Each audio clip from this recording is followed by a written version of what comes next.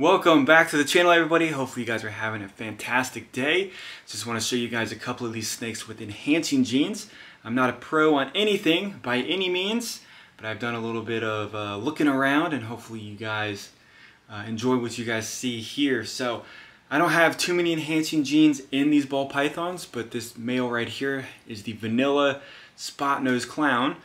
And from what I have been able to look up, the vanilla is a great gene to have. It enhances the colors, it'll enhance the patterns, and as it gets into adulthood, it should stay that way. A lot of these ball pythons, as we know, look phenomenal as babies, and then after the first year or 2 years, they really dull out and the colors just kind of get muddied out and wash away, unfortunately.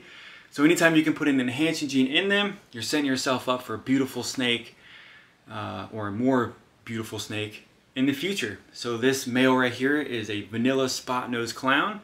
Phenomenal looking animal. I love the patterns. I love the dark lines.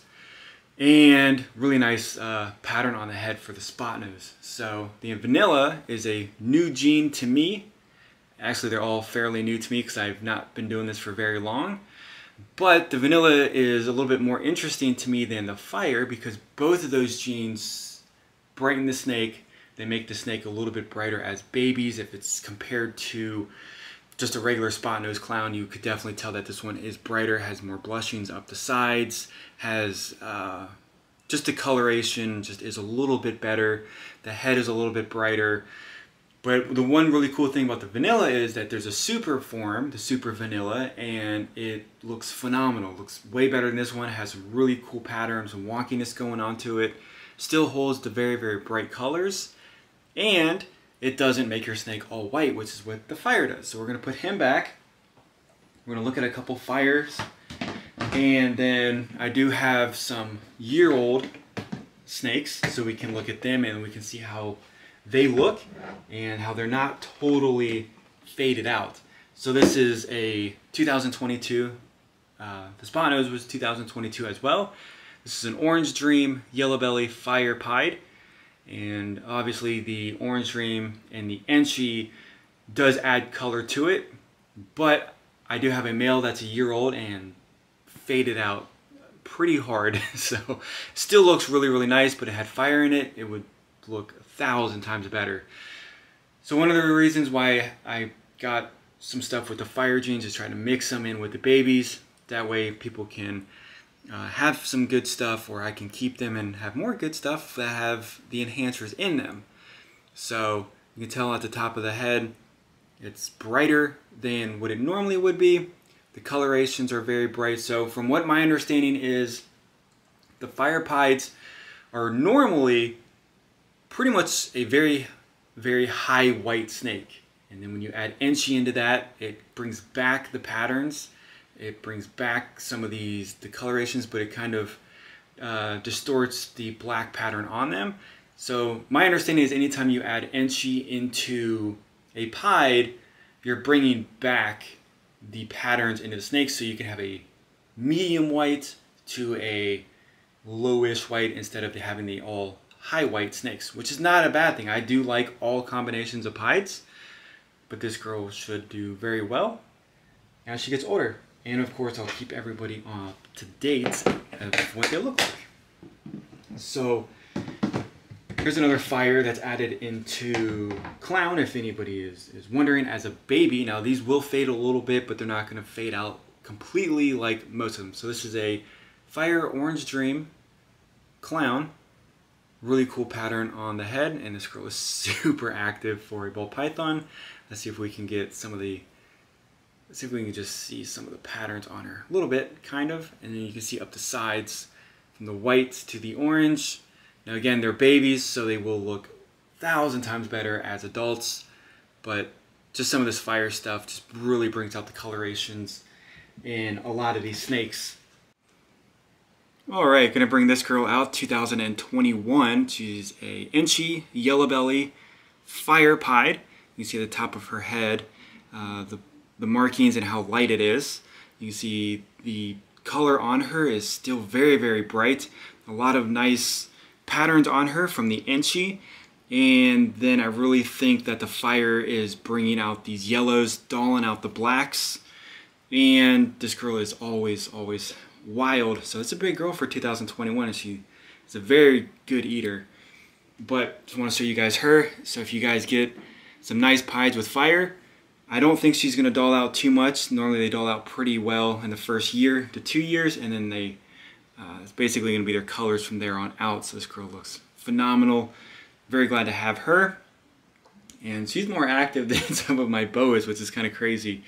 But I'm going to put her back, and I'll show you guys another one. So this is probably one of my favorite clowns. This is the Superfly, and it is the Super Pastel with fire, and obviously clown. So one of the things that a lot of people do notice is that if you put pastel into stuff, it can muddy out the snake. It can wash out a lot of stuff that you added into. But apparently when you put 2 copies of pastel together with fire, you get a very gorgeous yellow snake with really nice markings down the body and some very nice whites up the sides. And this girl, all these snakes are super active today, which is nice. So again, I don't think this snake would look, so if you just get a I don't have a super pastel, so I can't really show you guys what that looks like, but I do have a regular pastel female, which I'm not saying she's ugly by any means. She still looks really nice, but there's really no color on her anymore. She was super bright as a baby like normal, but she still looks good. But I don't know, like I said, I'm fairly new at this. So big difference between a pastel clown when you add 2 copies of pastel with the fire. It just is a totally different look on them. And this girl is super bright, and she's just going to get brighter and even better probably as an adult. So probably my favorite snake, just from the colors, the patterns, and everything to it. Just looks phenomenal. So we'll put her, well, we can hang on to her for just a little bit. So we have another year-old snake. This is a Enchi fire clown. This girl is very bright, a lot of nice colors in her, and I don't think this girl would, I think this girl would have faded out and muddied out by now if it did not have the fire in her. But look at the colors on her. You can still see a lot of the whites up into the yellows. Even the band is very bright on her, the stripe down the back. And this Superfly clown is trying to get away. But even the head marking on her is still super bright. Still some that lightness right in the center. I really think that is an indication of fire. I could be totally wrong, but it seems like a lot of these fire snakes have the indication, or that the marking on the head, where it's a lot lighter than what they are without it. Who knew holding 2 ball pythons would be a little crazy? Normally it's like this with the boas or the anacondas, but wow, I've never had boas act like this. But that's good. Super active, and they're doing well. So that is it on the fire and the vanilla. So if you do put fire in fire, I know I've said this multiple times, but the 2 copies of the fire, just gonna put her back. The 2 copies of the fire do make white snakes. And like I said, when you put them together with clown, you won't know it's a clown unless you trust the breeder. But you know, you could have whatever genes that you paired them to hidden in that snake, which some people do like. They do like the whites.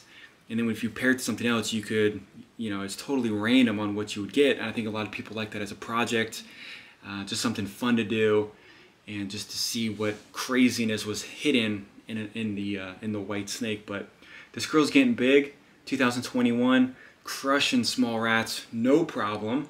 And I really think that's the only ones that I have with the enhancers. So as you can see right here,